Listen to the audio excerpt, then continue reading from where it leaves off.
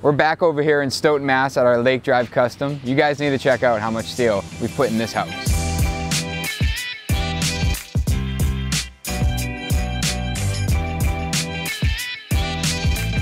There's a ton of steel in this project, and there's a few reasons why. If you guys remember, we're dealing with a very tight lot here, and we couldn't fit a traditional deck off the back of the house. So number one are these 3 steel beams that run all the way back inside the house. These are our cantilevering beams for our rear deck. These are basically where the entire steel design started. We have this center one that runs all the way to the front of the house. Actually has a bolted connection up at that front entryway. And then we have the 2 outside ones that run the better part of 2/3 of the way in, based on the 1/3 that it hangs out of the house, which is pretty industry standard for a cantilever. You kind of go 2/3 in, 1/3 out. But let's step back and you actually see in between those 2 posts that are supporting those steel beams, you actually have a post that runs all the way up. Now that beam is in the 1st floor ceiling or the 2nd floor deck.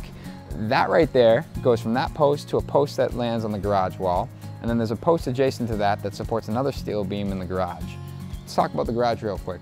The garage, we didn't want a post in the middle. We wanted that to be a clear span. You come in, it's comfortable, you're not banging your doors on a post. We opted to go steel, and that right there is actually supporting the weight of not only the master suite above it, but also the roof load is transferred down into that.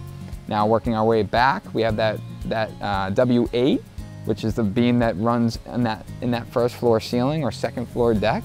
And that's got a short beam going off the front and a long beam coming off the back here that supports a small cantilever that's above this rear deck. The whole reason behind this is we have not actually finalized our kitchen, dining, living room layout. We've been playing with a bunch of different designs. In the original drawing, we actually had a bearing wall that divided the front dining room from the rear kitchen, and it just kept getting in the way of our design. So what we did is we said, if we can structure this so all the interior walls are non-load bearing, you know, then we have the flexibility to really design the 1st floor any way we would like. So that's why we opted to do the additional steel in that 1st floor ceiling.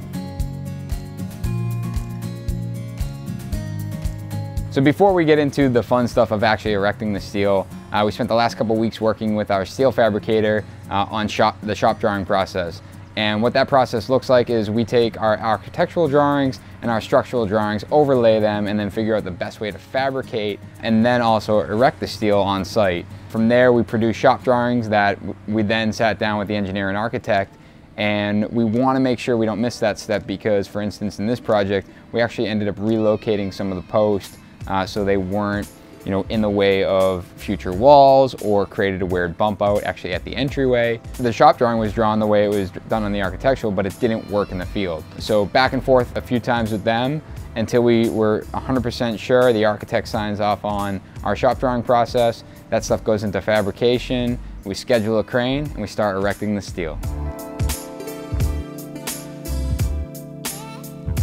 So I want to talk a little bit about how we came up with our installation process. We opted for a leveling plate method. So everything was prefabricated in the shop. It's all bolted together. But the nice thing here is there's actually some split washers under these leveling plates. This allows us the ability to adjust the height of these posts up and down. The framer was on site this morning as the steel was going in, and we got everything relatively close. But as we start running our floor joists across the deck, we're able to adjust these posts and get these things exactly where they need to be. So that's the benefit of doing a prefabricated unit and having the ability to adjust on the fly. Everything on site that you see here, everything's bolted together. There was no welding on site. There was a little torch work because we missed a couple holes, but not a huge deal. So one thing you might notice is our steel beams actually sit lower than the top of our floor joist. Now the point of that is we're actually going to be installing 3 pieces of dimensional lumber on the flat on top of our steel beam. Now this does 2 things here. Number 1, it gives us a nailer for the subfloor to run across. We're going to install hardwood. We're not going to run the risk of driving a nail down, hitting a piece of steel, and dealing with that headache, right? It also gives us that nailer for our subfloor, and it's just continuous wood all the way across that 1st floor deck. But number 2, let's follow me out here. We have this deck sitting here. In New England with snow buildup and things like that, we traditionally have a step outside of our entry door. What we're gonna do is, I just mentioned that we have 3-ply dimensional stock on the flat on the inside of our house. We're only gonna have 1 on the outside.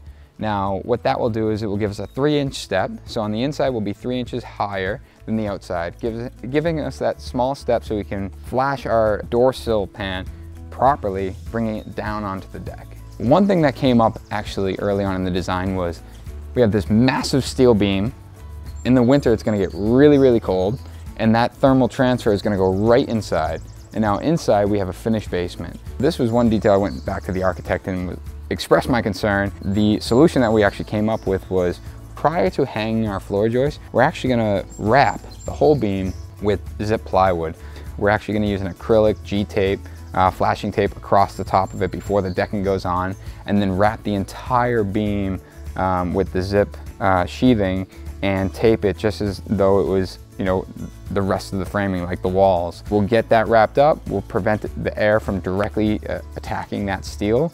And then we'll have a second layer beyond that zip plywood of, say, mahogany or ipe, whatever we decide to do for the actual deck and or trim on the house. The other thing we're doing to help counteract the thermal transfer is we're actually gonna be spray foaming around the beam on the inside. So being that we're gonna have a finished ceiling, that will be up inside the ceiling, we're gonna spray foam from the outside wall, and we're gonna go probably about 8 to 10 feet and wrap that beam with spray foam. So even the little temperature decrease in the winter that that beam sees, by the time it makes it 8 to 10 feet back, we're not gonna really run into those freezing temperatures mixing with the heated and tempered space on the inside. Between the detail of the sheathing on the outside and the spray foam on the inside, I think we'll be able to counteract the issue that basically came up in conversation, and we're not running into any issues, possible mold or moisture infiltration. Steel guys just took off.